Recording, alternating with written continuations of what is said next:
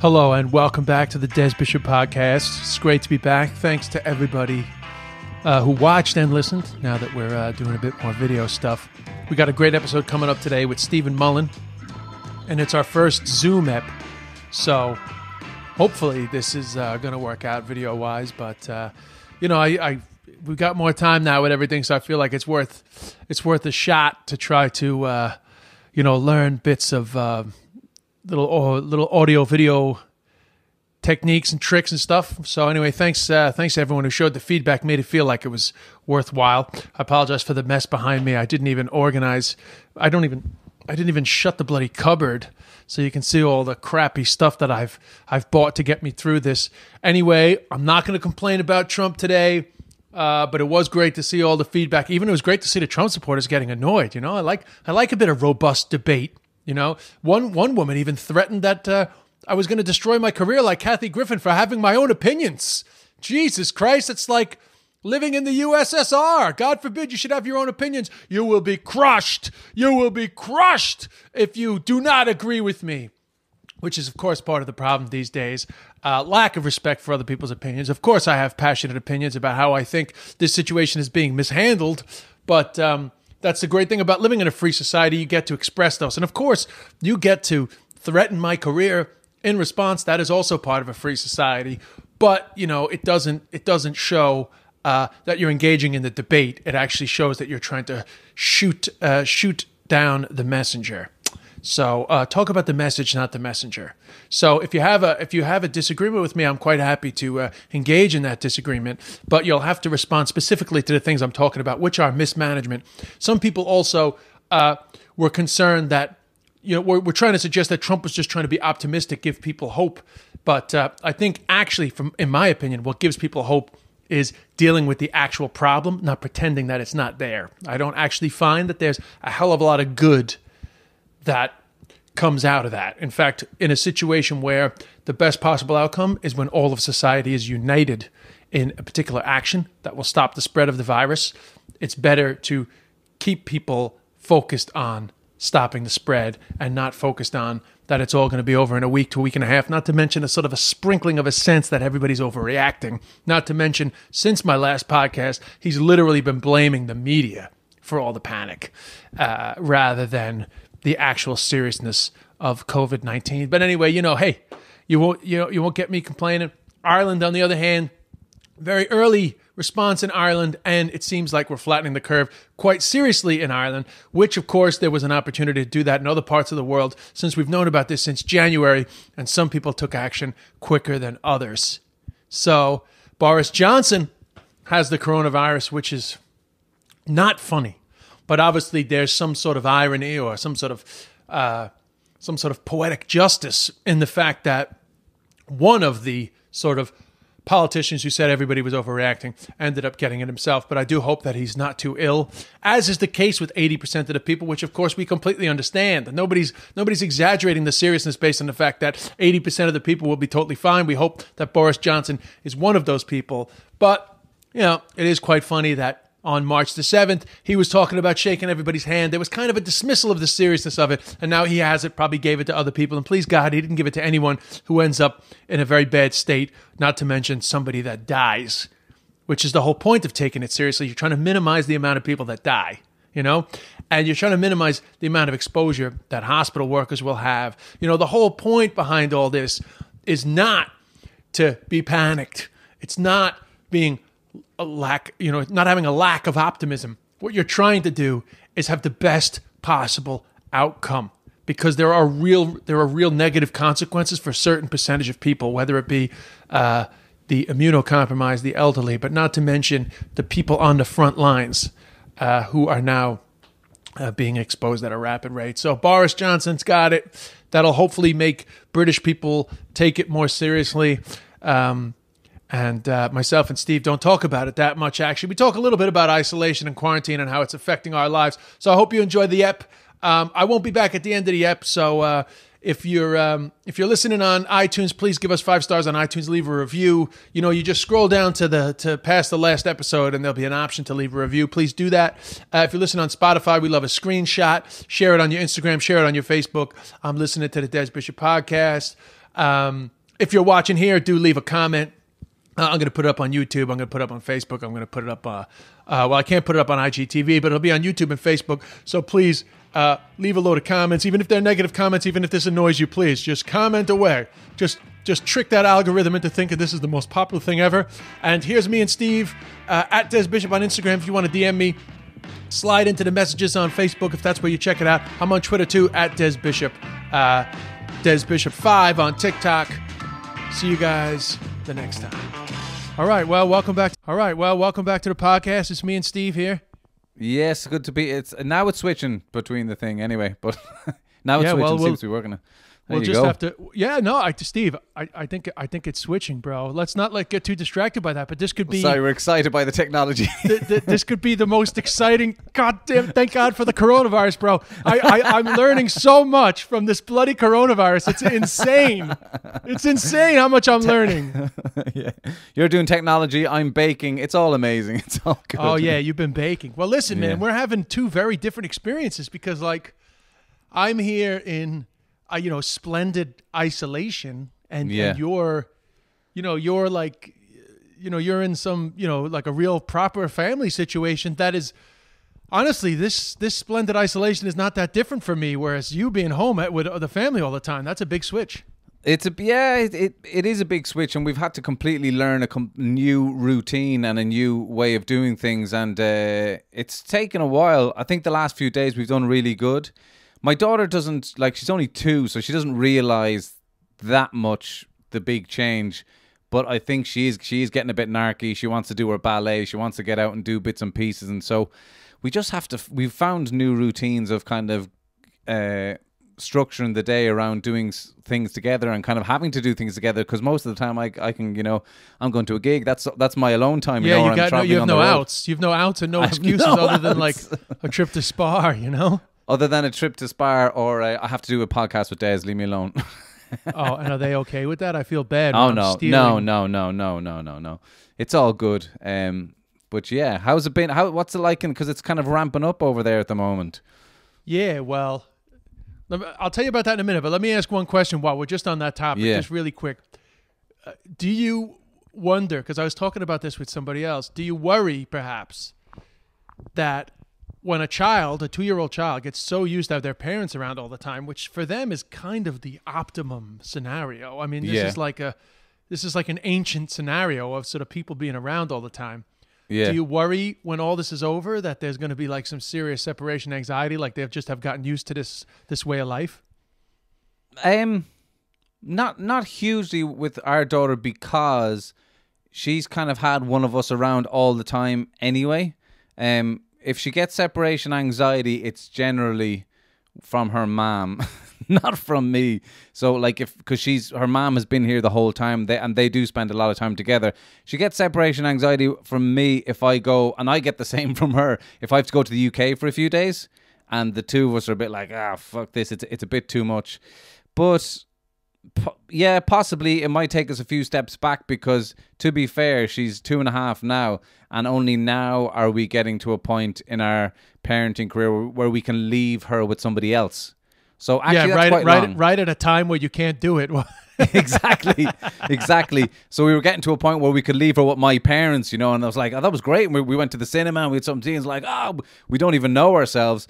And yeah, the worry will be that we've lost that. We've made good ground there. We've lost that. Yeah. Well, in terms of me, first of all, like when I'm out here in West Hampton, first of all, I would never be out here at this time of the year. But often when I'm out here, particularly early in the season, I would have a couple of days where there's really not that much going on, not that many people out here, and I quite enjoy the splendid isolation of it. So it hasn't really kicked in yet, like it's that different, other than maybe I can't play golf, or I don't know that in like 3 days' time I'm going back in the city to do the comedy set. Yeah. It's not that weird. Actually, the thing that's freaking me out the most is that for the first couple of days I was like, ooh, I'm really on my own out here. Will I be able to, connect with people? And there's actually a lot of people out here. It's a very strange scenario where a lot of my friends are out here, but I feel I don't want to make plans with them because I don't know what Yeah. level of isolation people are at. I'm at a pretty serious level of isolation, but I would go for a walk on the beach, for example. So I have this weird thing where it's like, is it appropriate to be like, hey, Tom, let's go for a walk, you know? Yeah. And I suppose, because you're right next to the beach, that is a little bit more accessible because you can technically go for a walk, but you got to keep your distance and all that kind of stuff. So, Yes. so and I presume your friends are all very close by to you as well. You're not going to make the effort to travel far. No, to go for this walk, it's literally all within like 8 houses. Yeah, yeah. You know, I mean, I've seen them and all that. Anyway, the point is that it's just odd. But actually, here's the thing. For a couple of days, I was like, oh, geez, you know, what's appropriate, what's not. And then you really get into your routine. And I'm sure you found this too. You get into your routine and then you're just like, nah, I don't want anybody else involved. I'm quite comfortable in this. I'm enjoying the isolation. You get into it, I think. Oh, totally. So actually, totally.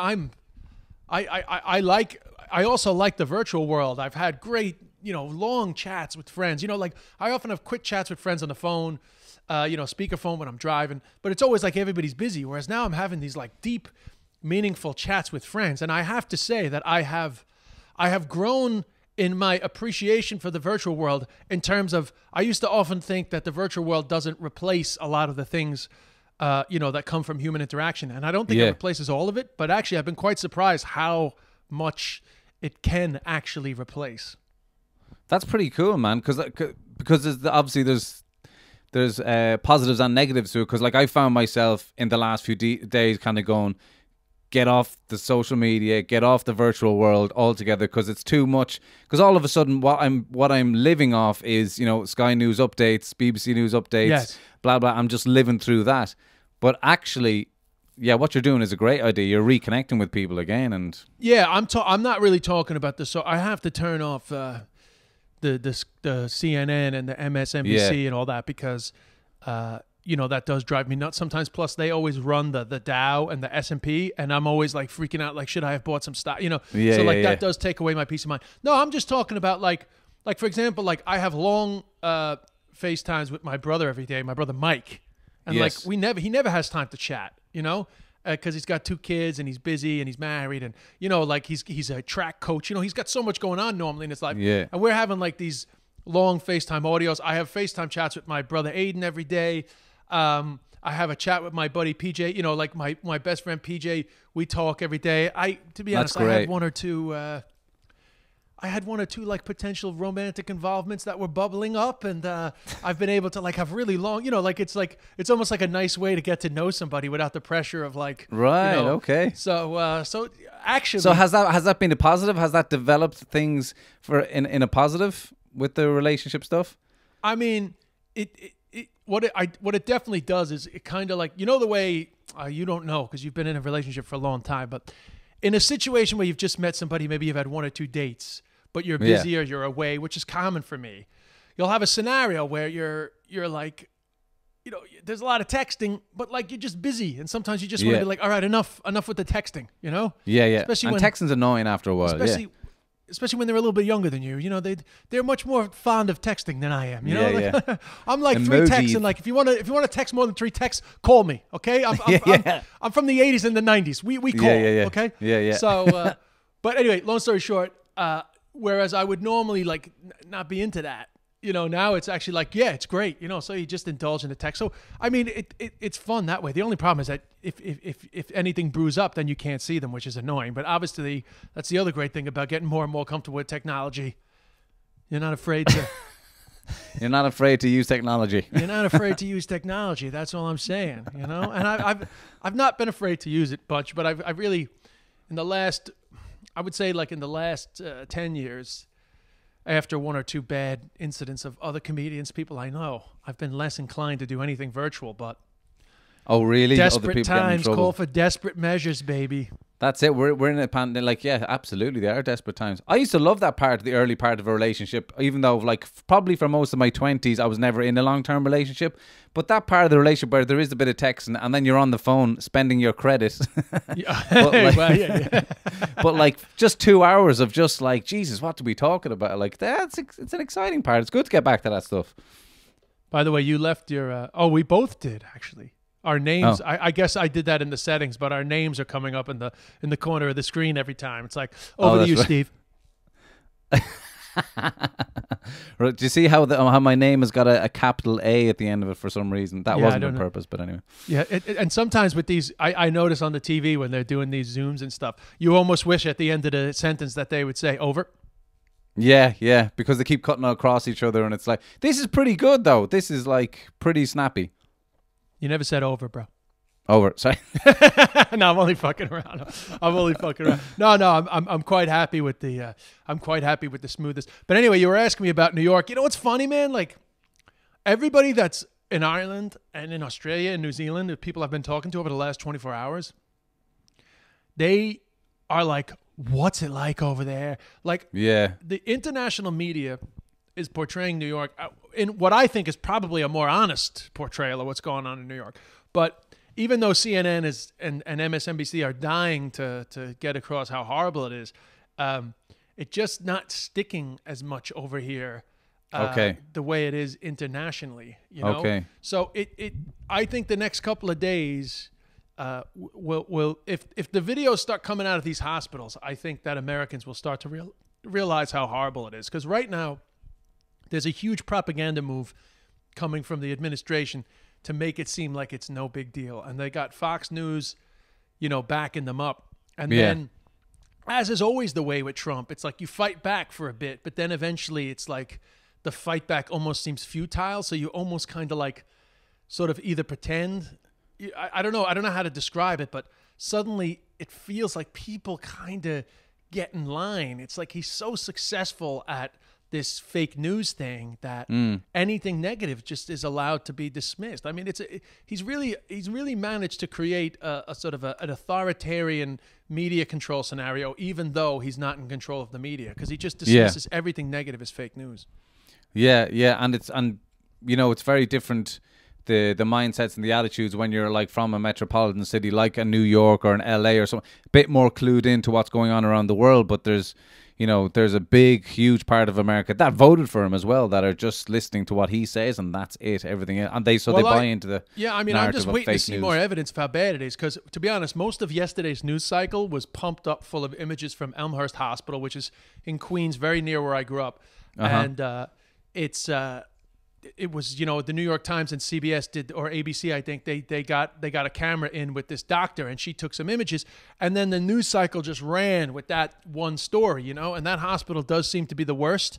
I'm just waiting to see, more evidence of how bad it is, because to be honest, I don't want it to be that bad, but I also want Trump to wake up to the reality of what's going on. So it's that weird, I had a rant about it the other day, but it is that weird dichotomy where you don't want it to be bad, but you also don't want Trump to continually deny the seriousness of it, which means that then people are not taking the necessary action from totally. It's serious. It's serious. Yeah, from the lay people who are just like, a lot of them are just waiting to act like it's no big deal, all the way to the top where Trump is trying to pretend like, I'll give you an example.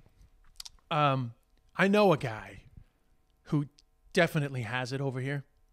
He did a teledoctor appointment, and he has chills, sweats. He doesn't have a thermometer because you cannot get a fucking thermometer out. Shit. There's no thermometers available in any shop. I've tried to buy a thermometer 3 times. I feel fine, but you just want to take your temperature sometimes. Yeah, just of course, check, you want to check right? it, yeah. And over here you can't get PlayStations, by the way. But anyway, that's another point. Priorities, bro. Anyway, you can't get thermometers over here, right? Yeah. I've gone in 3 times, 3 shops each time. I've gone into town 3 times, and every time I've gone in, I've tried to get thermometers in the supermarket and the 2 pharmacies. Can't get thermometers. They just haven't come. By the way, you can't get fucking dishwasher pellets either. Some of the stuff has been fine, but some of it is dishwasher pellets. You can't get them. So anyway, he doesn't have a thermometer, but I mean, he had major chills and then into major sweats, fatigue, pains in his joints. I mean, he's got the straight up flu. Yeah. He's only assuming he has a fever. So he called the teledoctor, and the teledoctor said, you have it, I'd say, but don't go for a test, because they're discouraging people to go for tests because they don't want to waste a mask and a shield on you when you're a young guy, you're probably going to be fine, so stay at home, and if it gets really serious, go to the hospital, but odds on you're not going to the hospital. Now, Trump is up there yesterday at the press conference saying, like, everybody's getting tested, and that's just total bullshit. Yeah. People aren't getting tested. So it's definitely, in terms of people having it, it's way worse than he's making out. In terms of how many people are going to die and how bad it is in the hospitals, I think we'll know more about that in the next couple of days. But I know for sure that this sort of the rosy picture that he puts out every day about the PPE getting out, like PPE. Do you ever know what PPE is before last week? Oh, well, I did because I used to work on building sites, but yeah, most people didn't. Yeah, like no PPE, but the PPE is not. There's no way that it's good enough yet. But he's just playing it down. Plus, any state that's bad, honestly, all the states that are bad, of course, are Democratic states because big cities tend to vote Democratic. So all the states that are bad, they're nagging Trump, and he's blaming the governors. Like that's him. Yeah, it's ridiculous. It's totally ridiculous. And like as far as I saw from a brief look at the news today, now there's more infections in the US than there was in China. That's right. So it's like it's pretty bad. Like, and all you have to do is the maths on that. It's like, the death rate is between is it 1% and 4% then of infections? Is that the way that it's going? Yeah, the death rate is a toughie because they don't really know how many people have it. So I think in a year's time we'll really know the proper death rate. I don't think it's that important on guessing it. We know. One thing we know for sure is when you try to compare this to the flu, it's quite silly because the reality is that the flu does kill a lot of people. But I guarantee you when the flu takes somebody out, that people weren't surprised that that person died because they got the flu. Whereas the coronavirus, even if you're 75 and you're in a high-risk category, the coronavirus is taking out 75-year-olds that had a good 10 years left. The flu isn't. Yes. Yeah, like, Oh, totally. This thing will wipe somebody out quick. Yeah. It's closer to pneumonia. That's what they were saying in Italy the other day. Is like it's much closer to pneumonia than it causes that pneumonia. Yeah.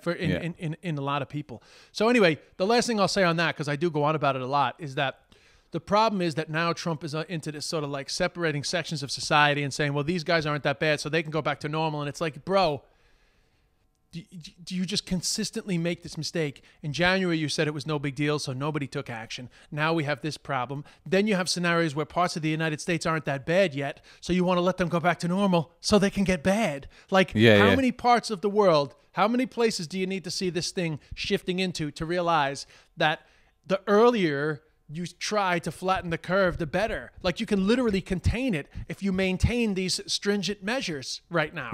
Yeah. Is part of why he gets away with it so much is part of the problem that most, like, you'd be very clued in, obviously, to news outside of the US. Is it the problem that, like, most Americans, like, I'm watching some of the top or listening to some of the top podcasts over there, and some of their attitudes or their information on what's going on in America is like, totally, you can see they've been fed something. I'm like, if you just read, even the BBC or something like that, it gives you a completely different perspective on what you're being told. But it would seem, I don't know, I'm talking from the outside here, that a lot of Americans just go on what they're being fed in their medias, and that's it. It doesn't offer them any other perspective. Yeah, you got give me just out of curiosity, like, what is it, like The Fighter and the Kid or something like that, or what? Joe Rogan, for example. He was always like that, but he's like talking on a platform with some scientists and stuff like that, and you're kind of going, like, I've watched him down the years. Anytime he gets into anything that happens outside the US, his knowledge is like so bad.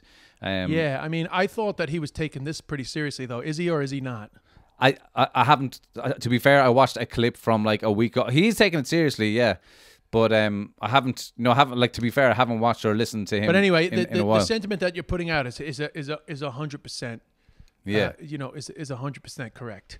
So anyway, let's actually, for me, please, Ireland seems to be doing kind of okay-ish. What's the, and when you think about how serious Ireland is taking it, the reality here is just so strange because Ireland has this, relatively small amount of cases and a low amount of death, and people are really adhering to it. I mean, that's the difference between a unified nation and a divided nation.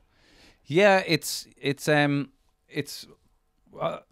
I've been genuinely quite impressed and quite taken aback by how everybody in general has got on board. Of course, there's a few little, there's certain people on Twitter are always trying to cause and stoke and and cause arguments and get into party politics. Everybody in general, I would say, has forgotten about party politics, and everybody's getting behind each other. Even the round of applause at 8 o'clock last night, the whole street was out. It was amazing. It was amazing. I loved watching those tweets. So was there much of that in Stony Batter last night?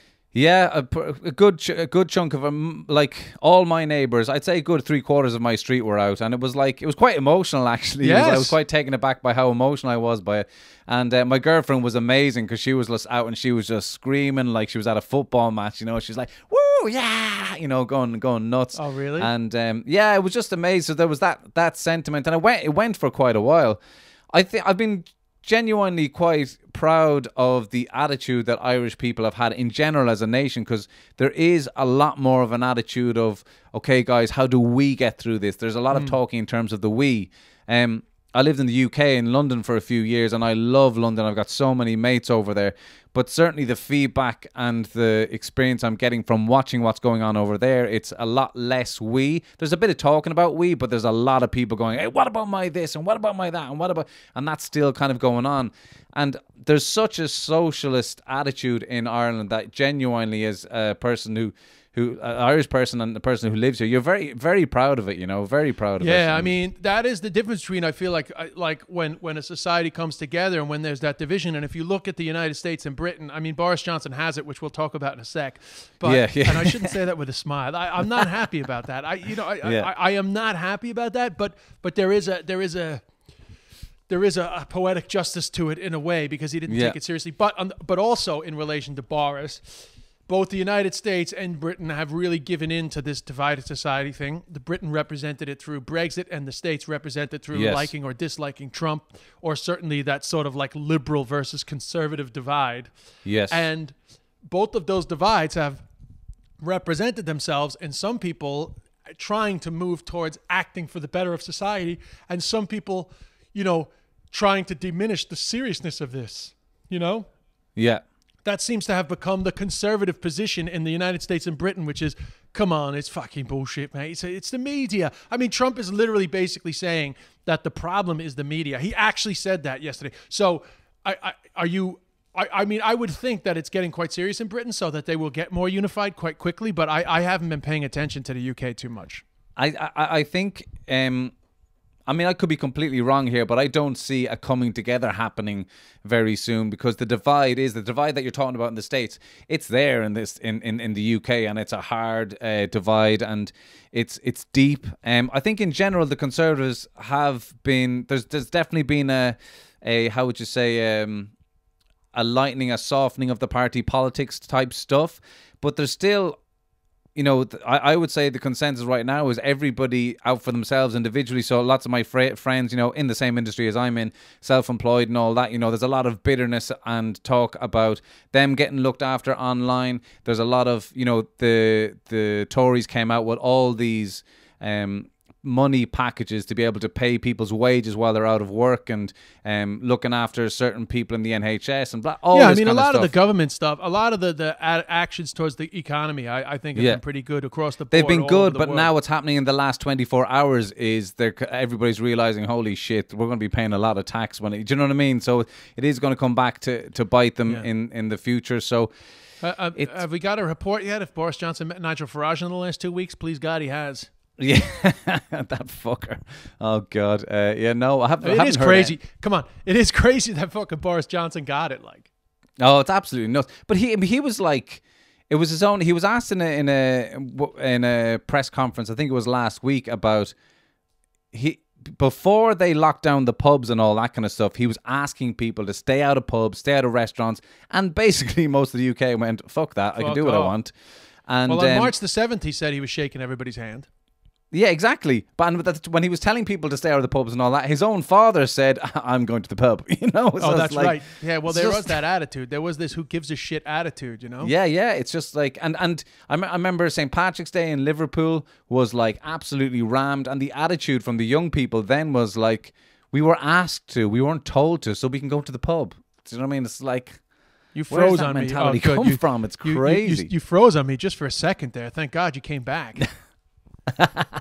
But no, I was just saying in Liverpool, they when they asked people not to go to the pubs and the restaurants, everyone in Liverpool was like, they only asked us, they didn't tell us to do it, you know what I mean? And so like they're waiting for fucking to be told by the government, now you can't go, now we're shutting down, Well, the reality is even in Ireland it showed that you have to, like, you just, that's why government matters, man. That's the one exercise I've taken, the one thing I've learned from this exercise is that, people need leaders. I mean, they don't need fucking despots, but, you do need strong government. You need strong government, you need decisiveness. You need the rule of law. What's that? Yeah. You need decisiveness as well. You need someone to go boom and get behind what it is that we're doing. That's it, So do you have anything that you feel this has taught you? Is there anything about life that this has taught you?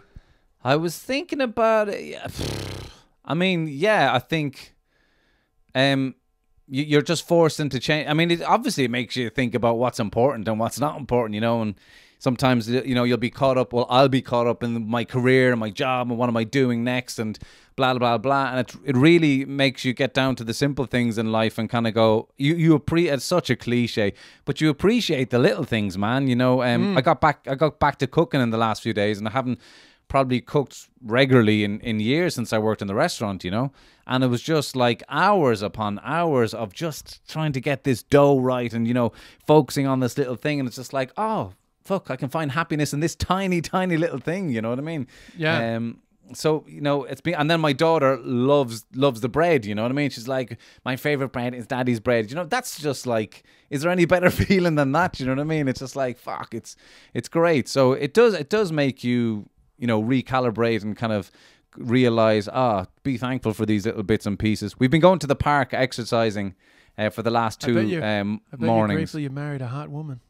Or your partner is a hot woman. She is kicking my ass at the exercises. Talk about like a fucking dagger to my masculinity. Like I'm trying to do burpees and she's like, come on, you little bitch. Oh yeah, burpees. I got to start doing more burpees, bro. Jesus. Man, she does. How many burpees can she do?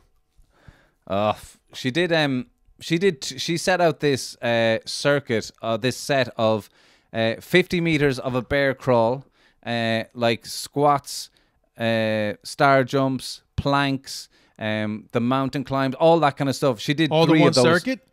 Yeah, she did. How many times? She did three of them, right? How many seconds per exercise? It's like 10 reps of each one or whatever like that. But there's 10 exercises, I think, in each set. Yeah. So you're doing 100 basically of whatever exercise per set, But man, I think she did three of them and I barely did two. I was like, fucking that's tough. crying. But that's great to get into that. It's great that you have her knowing that stuff too. Yeah, totally. Because my fitness was always just football based. I could just run around for ages. Yeah, well, I had been doing these F45 circuit classes like that, and and different things, but. So that's all those body weight stuff. I kind of dropped them when I did my back. I mean, I'm doing a little bit of that type of stuff off the TV, but it is good to have somebody to do it with, Oh, totally, man. She fucking smashed me, like, you know what I mean? Even doing abs at the end of it, like, I'm just like fucking crying. And then I have my 2-year. There's planks in the circuit, though, right? There's planks in the circuit, but the the ones that you're planking, but then you have to get up and you have to get down and the push-up plank, whatever the hell that's called. Yeah. And then there's crunches after that, and it's like, so it's pretty embarrassing where you have your girlfriend and your 2-year-old next to you going, "You can do it, Daddy." I'm just like, that's good though, bro. You're gonna be nice and fit after this. Please God, yeah, that's the plan, Because I need it because the calories that I am ingesting, man. Plus you don't do like. This is the whole thing. Everybody's like, "Oh, just do some exercise," but it's like, yeah, okay, fine, I'll do some exercise. But the reality is that I reckon there's like 1,000 calorie burn that none of us have now because we're stuck at home. And that's just the burn of going to the car, going to the bus, going to the shop, all the just everyday life shit that you're not doing. Yeah. Like who is not sitting down at least 60% more than they normally do? Oh yeah, at least. Well, and like you're definitely not getting, I mean, I don't know, you're single, but maybe you're getting those 1,000 calories through sitting down and. What, through wanking? Yeah, I don't know. Bro. No, is it not? Wow. I don't know what the calorie burn is on a wank. I'm not going to lie, man. I don't know why, but I still haven't had a wank. That's pretty impressive, man. Like how long? Wow, that's impressive. How long are you over there now? I've actually had a little bit of talking dirty on the phone, but I still haven't had a wank. Wow. That is impressive, man. I don't know what's going on, man. I'm just getting You're old. doing Lent. Sex drive. I guess that sex drive is down. You know? Yeah, maybe. Serious I just times, feel you know? like when I do that, when you're holding a piss for ages, and then when you pee, it's just like the best feeling ever. I feel like when this one comes, get out of the way, man. Yeah, you're gonna knock the ceiling through. I'm gonna have to do it in the bath. It's gonna be such a fun. I reckon I haven't wanked in so long, I'm gonna have a wet dream, like a fucking 14-year-old. Have you ever not wanked long enough to have a wet dream in recent times? It happened to me before. I remember having a wet dream as a kid and having to go in and say to my dad, because I wasn't quite sure what happened, but I just remember having crusty pajamas and having to go to my dad. I was like, do you remember you were telling me about that wet dream thing? He was like, yeah. So I think I had him. I was like, yeah, just put your pajamas in the wash. This is a totally true story, but I started drinking when I was 12, but by the time I was 13, I was already going way too hard at it. And one time I got so drunk. The first time it happened many times after this, but the first time it happened, I blacked out. Somehow I got home and didn't get busted. And I woke up in the morning, I completely wet the bed, right? Which is something that used to happen a lot. And I don't know why I didn't try to hide it. I just didn't. But my mother, I guess it was a Saturday morning. My mother was like changing the sheets. And she was like, Desmond, what happened in that bed last night? And I was like, I don't know, Ma. I guess I had a wet dream. I was like, a wet dream? No man has ever done that. through the mattress. It was pretty hot, Mom. It was a pretty hot dream. Yeah, it was an amazing dream, man. Cindy Crawford was in it, and Claudia Schiffer. 80s, baby. Just to give it a sense of time. Yeah. Cindy Crawford and Claudia Schiffer were blowing me, Mom. Claudia Schiffer, who knows? But anyway, yeah, I had one like a couple of years ago. I was like, holy shit, you still get these if you leave yourself alone. Okay. Well, that's a good point. Yeah, you have. Yeah, it's definitely part one is leave yourself alone. Well, the missus actually got up the. Oh yeah, the missus got up the other night and she was like, she said she got up at 3 a.m. I tried it on with her basically before we went to bed. She's like, no, I'm too tired. I was like, fine. Well, that's a good point. We haven't had sex since isolation. No, we did actually once. No, we did once. I just remember. But here's why we did, because she was like having none of it, and she was like, no, I'm tired. I'm too tired. I was like, fine, whatever. But then she woke up at 3 o'clock in the morning, crazy horny. Wow, there you go. She went to go to the toilet. Yeah, but I was asleep. So, you know what I mean? She woke up the next morning. She's like, good morning, honey. And I was like, good morning. And she's like, maybe I'm going to put the cartoons on downstairs for our daughter. And I was like, what? I'm not even awake yet. Fucking relax. Nice. Well, that's good. You probably woke up in the morning ready to go. Oh, yeah, of course. Yeah. But she was like a kid in front of the TV. She's running back upstairs, dressing room. And like, she just had the eyes on like, nice. Yeah. Yeah, but, I can't figure out if this is better or worse for the sex life for married couples, with children. Yeah, it's harder to get that alone time, Yeah, it's definitely harder, way harder. But also, it's just kind of, you're just around each other all the time. There's no mystery to it at all anymore. Do you know what I mean? There's no, haven't seen you in a few hours or whatever. It's just like, you're still here. You'll have to try. You'll have to find some way to. Like, put the titillation, the foreplay on fast forward. You'll have to find a way to ramp up that desire quick. Yeah. I mean, there's no costume shops open or nothing, so it's kind of, we're making do. It's a pity in a way that I just have that paddy hat on the door behind me. That's about it. It's a pity there's no pill. The way obviously you take some drink, you have a drink, and you have an automatic feeling, right? Yeah. It's a pity we haven't figured out a pill that just literally just makes you super horny. Not like Viagra, because Viagra doesn't make you horny. Viagra just gives you an erection easy. Yeah. But like, there's no pill, because obviously booze can make some people horny, but there's we haven't figured out anything that's like you take it and a half an hour later you're just like, we gotta fuck right now. There's certain foods as well, like seafood. Definitely, if you haven't, did you get an oyster? If you have an oyster, it's just like, they say it's an aphrodisiac. Yeah. Good old natural aphrodisiacs. But anyway, no chance of oysters at the moment. So you've learned to appreciate the finer things in life. That's what led to this. By the way, I asked you, had you learned anything? I don't know personally. For me, have I learned much yet, other than exercise excuses are total bullshit, and this sense of not being able to get to an exercise class is now proven to be total nonsense, because if you actually put that YouTube clip on or put something on and follow it, you very quickly get, you get focused like you would in a gym class. I'm quite surprised. Go ahead. It's nearly about putting on the gear sometimes, isn't it?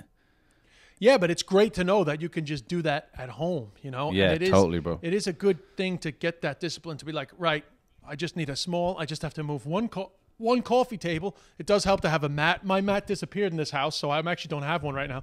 But move the coffee table, put the mat down, and just follow whatever 15-minute YouTube. Because what I found today was, I said, I'm not having breakfast till later on in the day because I'm fucking eating so much. I just wanted to be hungry.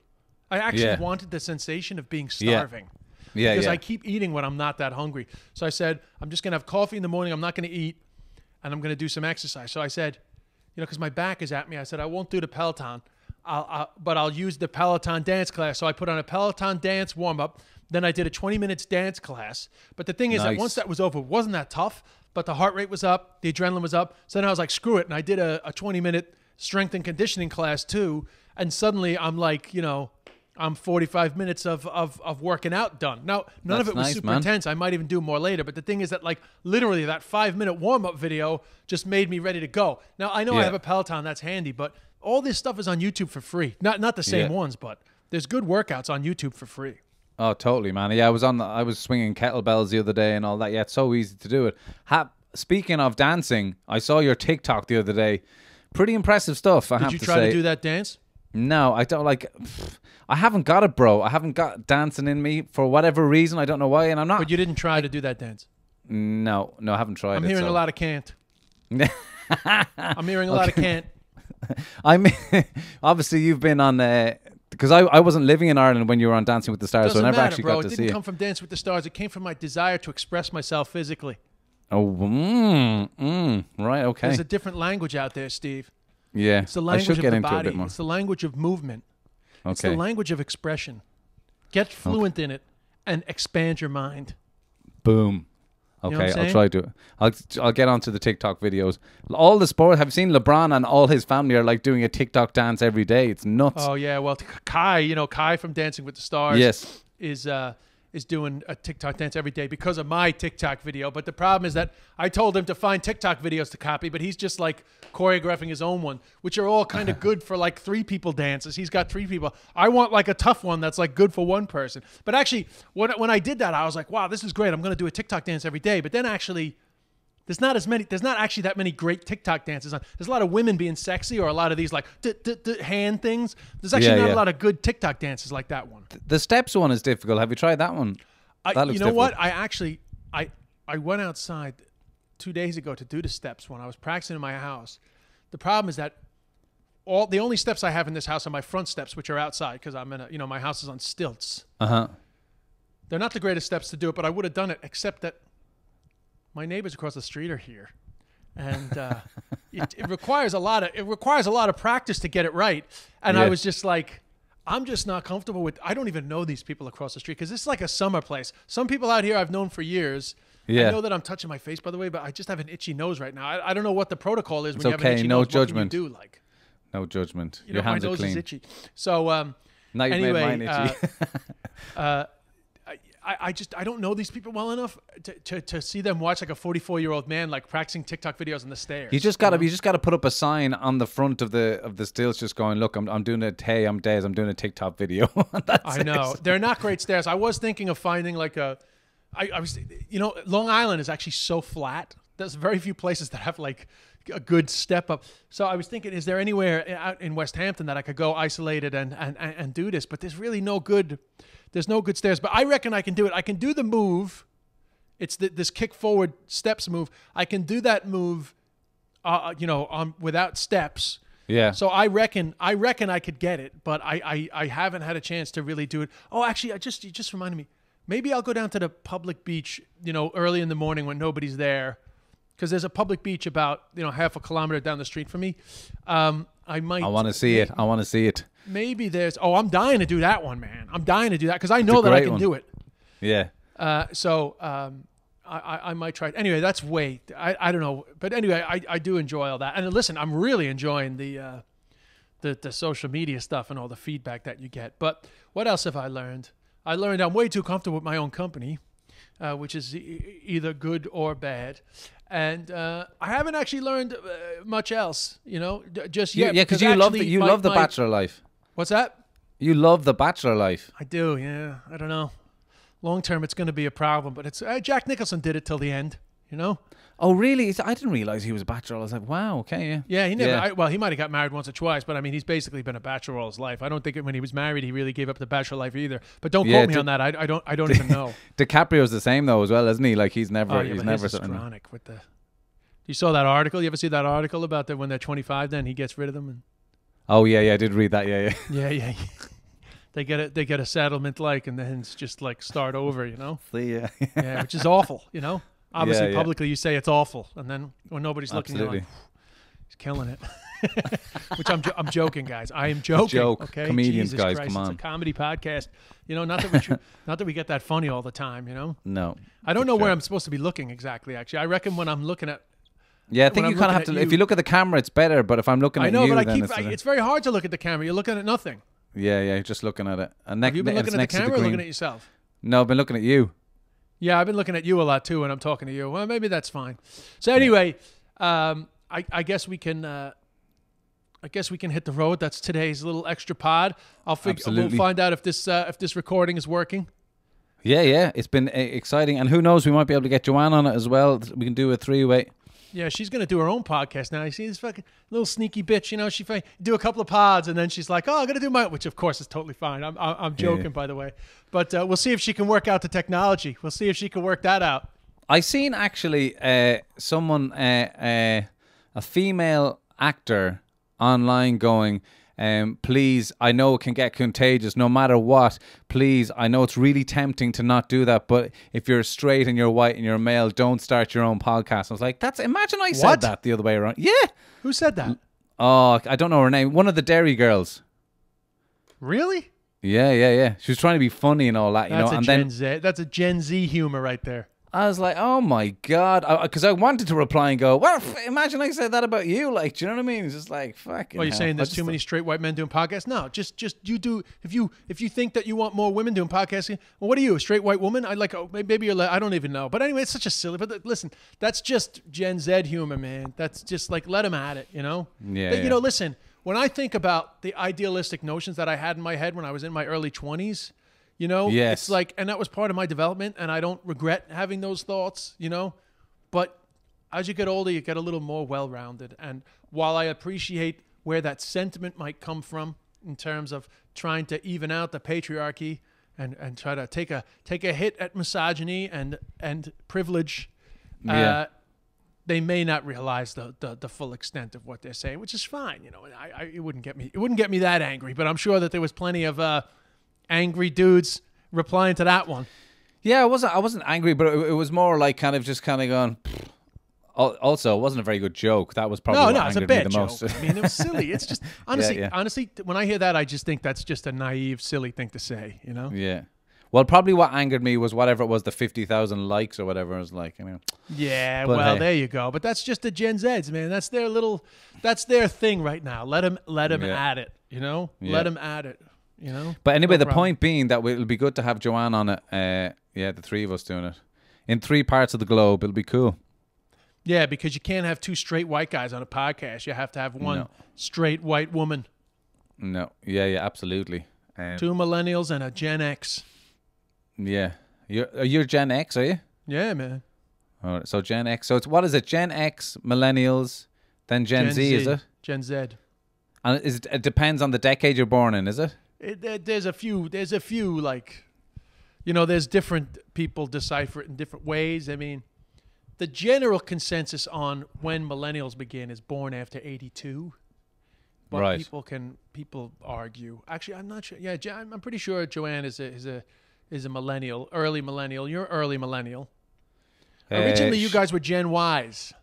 Right. But then somehow Gen Y kind of just faded from the lexicon, and it became millennials. People that came of age in the millennium. Yeah, she's 80. I'm 85, and I think she is possibly 83, maybe 84. Right, so she's very early millennial. She's right on the cusp, Yeah. And you guys are very much people who have a lot of affinity with the late Gen X's, like myself. Yeah. Although I'm 75, I mean, I'm pretty I'm pretty in there, but I am definitely second half Gen X. But the way I like to think of it is that the Gen X was really already in adulthood before the internet became a proper thing. Okay. The millennials don't really remember a world without the internet. And the Gen Zs or the Gen Zs or the Zoomers, as some people are calling them, are they really don't remember a world without the iPhone or without like smartphones, without social media. Yeah. I said that like Trump. So I'm definitely early millennial because I completely remember cassette tapes and recording the radio and like I definitely remember before phones, all that kind of. That was definitely my early teens and stuff. Yeah. Totally, yeah. I remember. It was about 14, 15 when I got a phone. So, I saw a great one today. Maybe you saw it on my Instagram, which was "Don't blame it on the sunshine, don't blame it on the moonlight, don't blame it on the good times, just blame it on China." Did you see it? It was so funny. All of a sudden, Trump pops up, China. China. Oh, that's so the way everybody doing that on TikTok is so funny. China. Oh, people are doing it. Oh man, yeah. So why do you keep calling it a Chinese virus? Because it's from China. The way, and everybody's doing it. It's so funny, bro. I'm gonna do it, China. Yeah. China. Anyway, Steve, we better go. We're getting silly here. Absolutely. Plus, I'm excited to see if our method worked here, Yeah, absolutely. Okay. All right. Peace out, mind everybody. Yourself, mind the family. Tell the family I said hello.